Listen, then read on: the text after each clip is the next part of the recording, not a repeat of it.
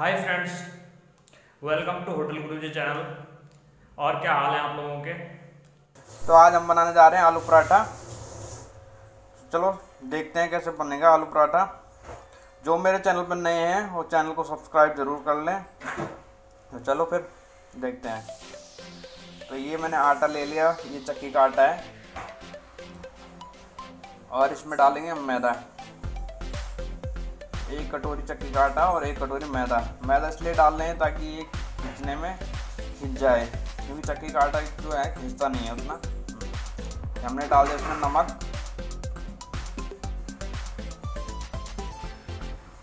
इसको हल्का मिला लें इस तरीके से आटे और मैदे को ढंग से।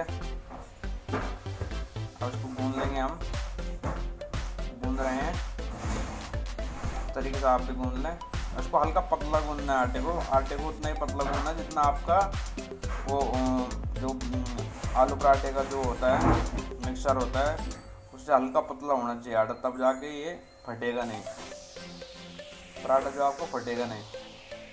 अगर ये आटा आपका टाइट होगा तो फटने के ज़्यादा चांस होते हैं।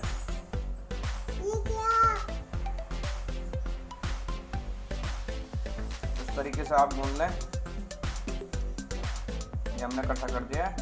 अब इसको हम थोड़ा 2 मिनट के लिए थोड़ा गूंदेंगे।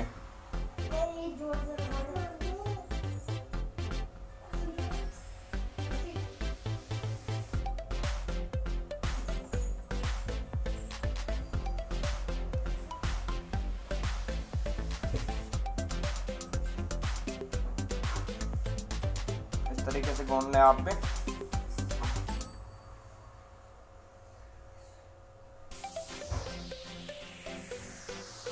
ये हो चुका है। अब इसमें हल्का सा तेल लगाएं, हल्का सा तेल लगाएं। ये हमने तेल डाल दिया, हल्का सा तेल लगाएं इस पर और इसको छोड़ दें 5-7 मिनट के लिए। तब तक हम बनाएंगे मसाला, जब तक ये रेडी होगा। तो चलो, ये हमने ढक दिया थाली से। ये आलू मैंने छिल के रखे थे और ये ठंडे करने के लिए इस तरीके से मैश कर लिया मैंने हल्के से।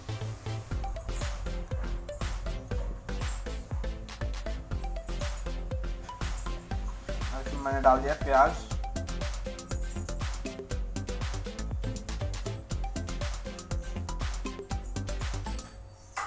ये हरी मिर्च डाल दी मैंने,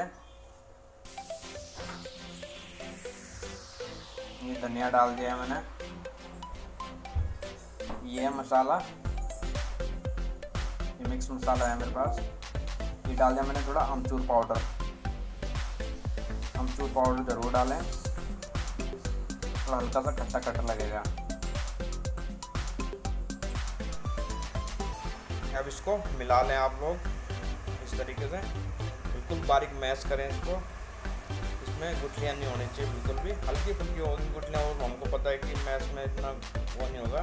ज़्यादा मैश करना भी नहीं है, क्योंकि मैश में पराठा क्या है अच्छा नहीं बनता, टेस्ट नहीं आता, अरोमा नहीं आता, आलू का अरोमा आएगा ही नहीं उसमें। इस तरीके से आप बनाएं। ये देख लीजिए हमारा वो रेडी हो चुका है। ये आटा भी हमारा रेडी हो चुका है, बिल्कुल सॉफ्ट आटा है।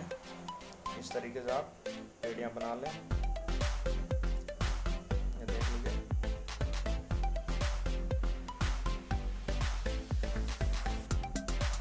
ज़्यादा बड़ी नहीं बनानी पेड़ी, रोटी से हल्की बड़ी बनानी है, रोटी की पेड़ी से हल्की बड़ी पेड़ी बनानी है।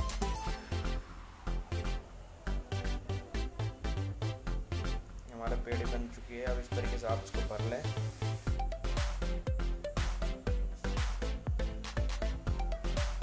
इस तरीके से आप बेल भी सकते हैं, हर कोई ऐसे नहीं करता है, आप बेल सकते हैं इसको। फिर इसको इस तरीके से भर लें। आप कैसे भी भर सकते हैं, जिस तरीके से आपको अच्छा लगे। मैं तो इस तरीके से भर रहा हूँ, देख लीजिए। एक पेड़ा और भर देते हैं।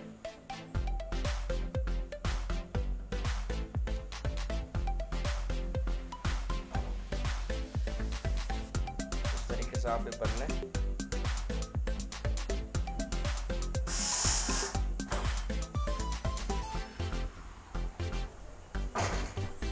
हमने पेड़ियाँ बना दी है, इस तरीके से से आप भी पेड़े बनाएं। इस तरीके से हाथ से भी फैला सकते हैं आप, जैसे आपकी मर्जी में, तो हाथ से फैला दिया। इस तरीके से आप इसको हल्का सा बेलन मारेंगे।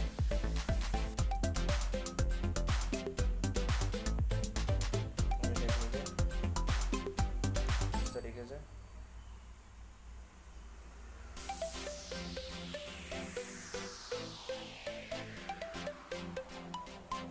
पहले इसको चौड़ा कर लें, थोड़ा बड़ा। पराठा थोड़ा बड़ा ही होता है, नाम है पराठा। ये हमने तवे पे डाल दिया है, ये देख लीजिए। इसको हल्का सा पकने दें साइड से, फिर इसको पलट लेंगे इस तरीके से।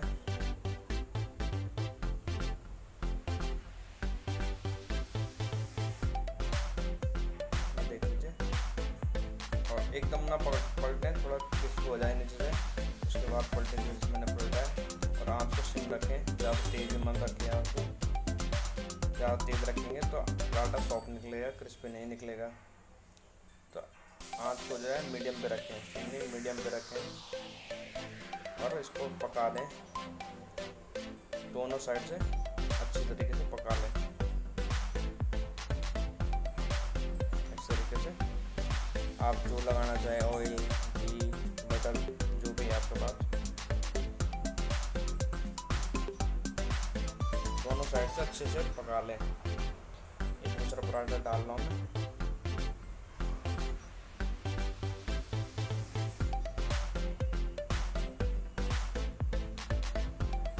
ये पराठा आपके पतले बन जाएंगे। अगर आप आटा बिल्कुल टाइट रखेंगे तो पराठे पतले नहीं बनेंगे कभी भी। तो इस तरीके से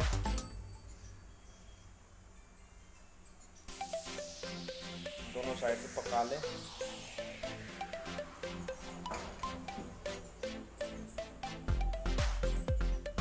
सिम आंच पे पकाएं, सिम नहीं मीडियम, सॉरी मीडियम आंच पे पकाएं।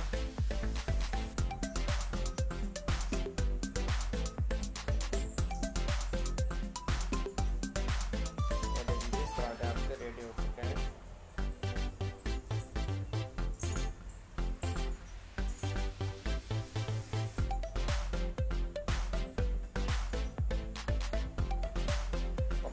पराठे ज़्यादा मोटे नहीं हैं।